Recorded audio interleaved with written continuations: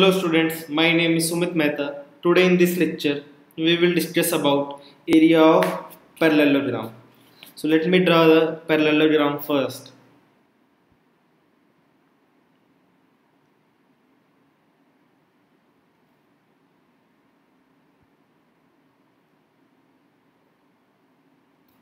Okay, so this is a parallelogram. What is a parallelogram, students? A parallelogram is this figure in which the opposite sides are parallel, means AB parallel CD and AD parallel BC. Okay, and both the sides are of equal length, means AB equal CD and AD equal BC. So this is the property of a parallelogram. Now here I have to find out the area of a parallelogram. So students, as you can see that the parallelogram is somewhat similar to a rectangle. Okay, the only difference here is these two lines are vertical in case of rectangle, but in case of parallelogram these lines can be vertical, but in most of the cases these are not vertical. Okay, so what was the area of rectangle is half L into B, where L is this, B into this. Here we know the L is this, but we do not know the height, or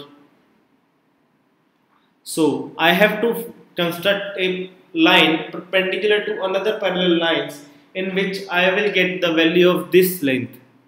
Okay, so I will say here it is H. So the area of parallelogram, now I will write the parallelogram as this. Okay, because the spelling is very lengthy, will be L into H. Similarly, this is half, not the half, this is L into B. So the area of parallelogram is similar to area of rectangle.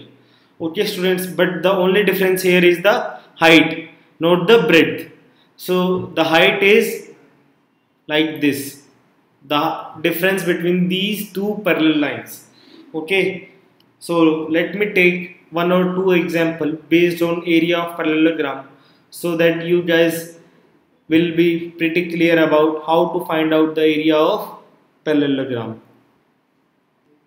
So student, here is given a parallelogram in which we have to find out the area of the parallelogram.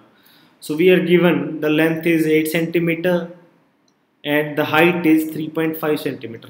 So the area of parallelogram is pretty simpler now. This is L into H, means 8 into 3.5. So this will be 28 centimeters square. So I hope students you are pretty clear about how to find out the area of parallelogram. Okay, and if you have still any doubt or any query based on this lecture, then please do comment in the comment section, students. In my next lecture, I will discuss area of triangle whenever in a parallelogram. Okay.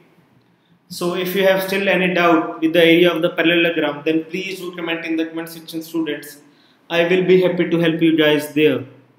Okay, and also download the app of Scholar Learning from App Store or Play Store. And if you have already did so, then please do share it among your friends. Thank you students. Happy learning.